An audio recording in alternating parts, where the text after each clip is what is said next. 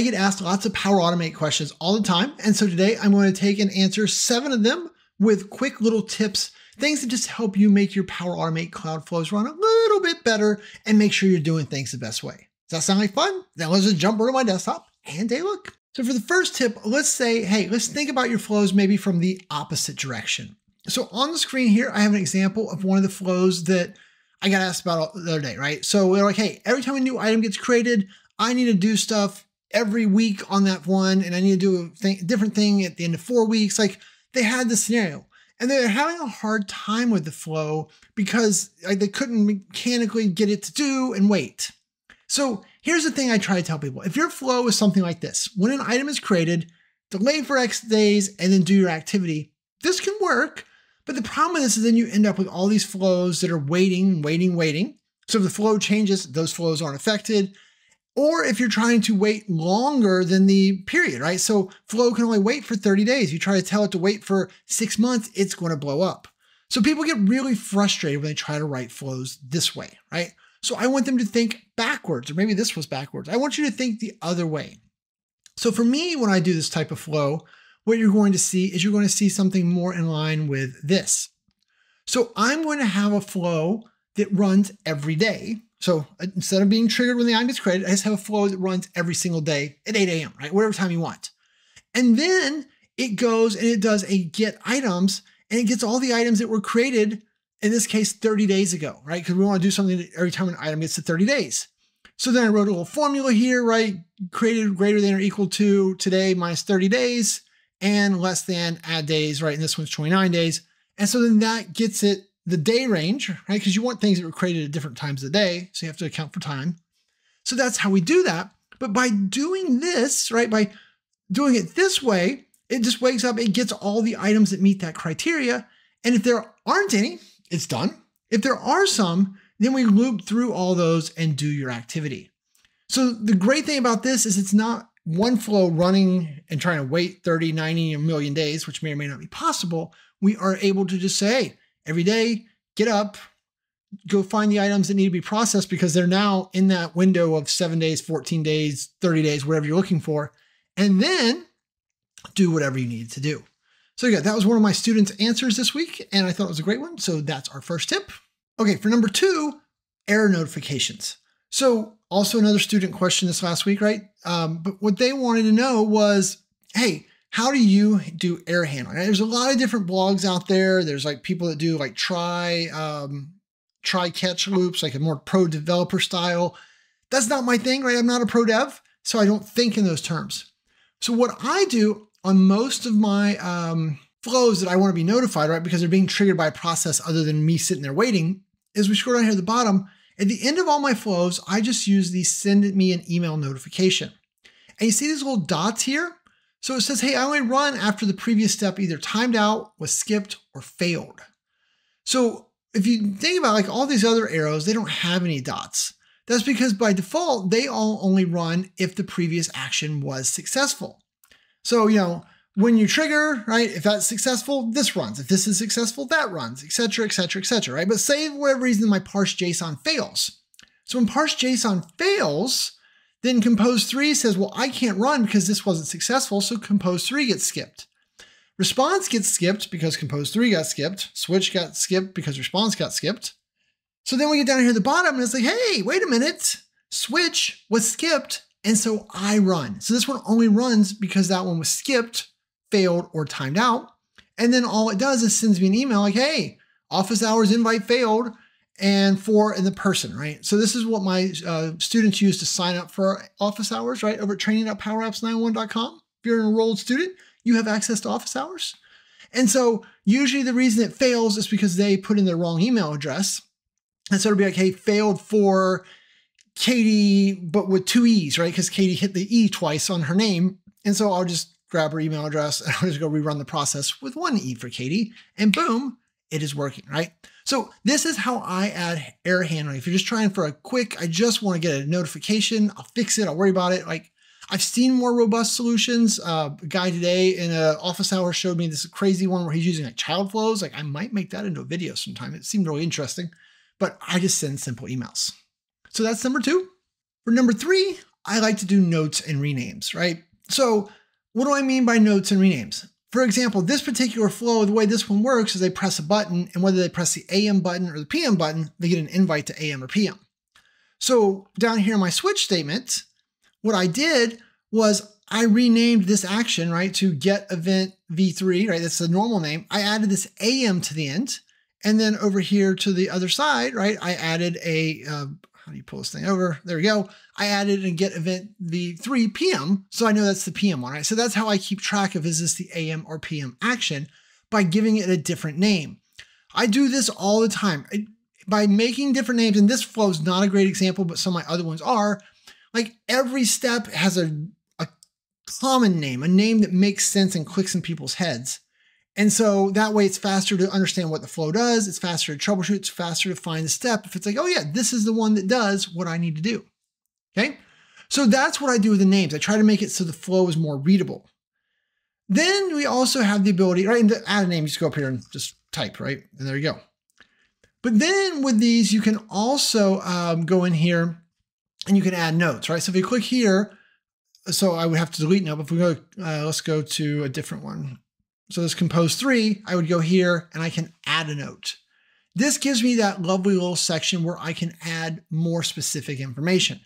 So the most common way that I use this in my real day-to-day is back here on this one, this note.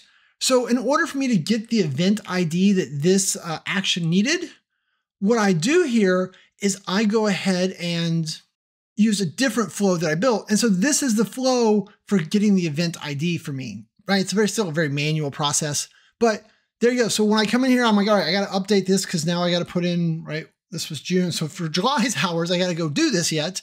So I'll create the event and then I'll run this flow and then it'll get me the event ID for the July AM event. And then I just copy that and push that in here where it needs to go, right? So that's a great way for me. Like I just put things here that make my life easier.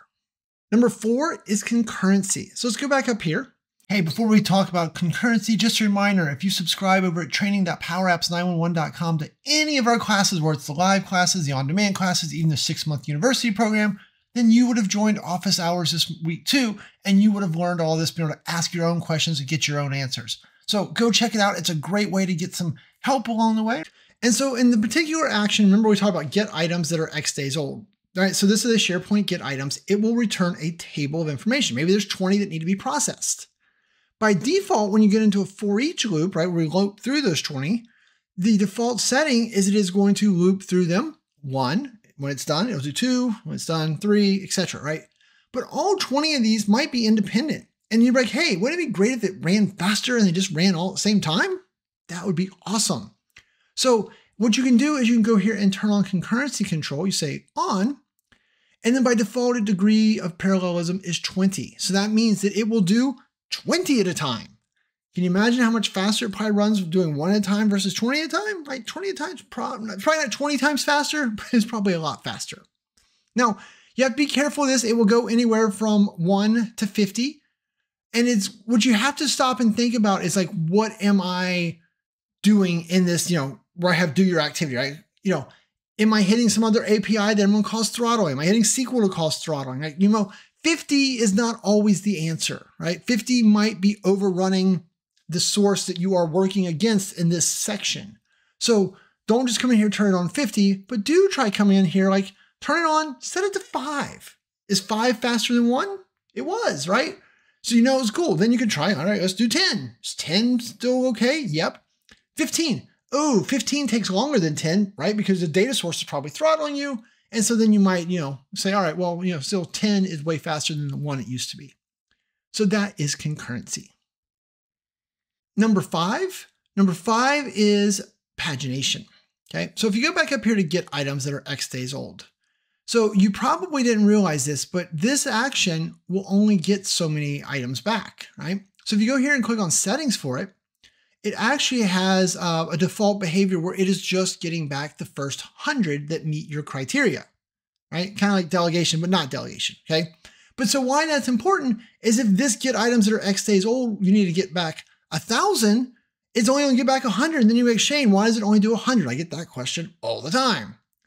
So if that's the case, then you want to turn on pagination, right? So settings, pagination, you set this to on, and then you set this and say, okay, I want you to get 5,000, right? So then now it would get up to the first 5,000 items. It does it in chunks of 100 still, you don't really care, but it's doing it in chunks of 100 up to the number that you get. Now, so once again, if you're doing get items, think through that. Now, if we do 50,000, that's okay. If I try to do 500,000, it's going to tell me that my limit's 100,000. That's because I have a Power Automate Premium license. If you have a Power Automate, standard license, you're going to get a lower number than I want to say it's 50,000, but don't quote me on that. It's a smaller number. So the number that you have available for the maximum amount you can get is going to depend on your license, but you've got to turn on pagination before you can even worry about that. Now, number 6, we want to talk about filtering at the data source, right? Because this is kind of a continuation of 5, but it's important to understand. So we jump this puppy up, so we're now like, hey, we're gonna get 50,000. So think about it. If you're like, all right, just give me back everything. So instead of filtering the data here with an OData query like we talked about, this is the right way. OData queries are the right way, right?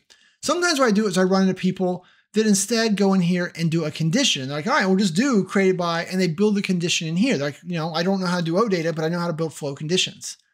The problem is that if you have thousands of items in your SharePoint list, all thousands have to come back, right? Assuming you turn on pagination.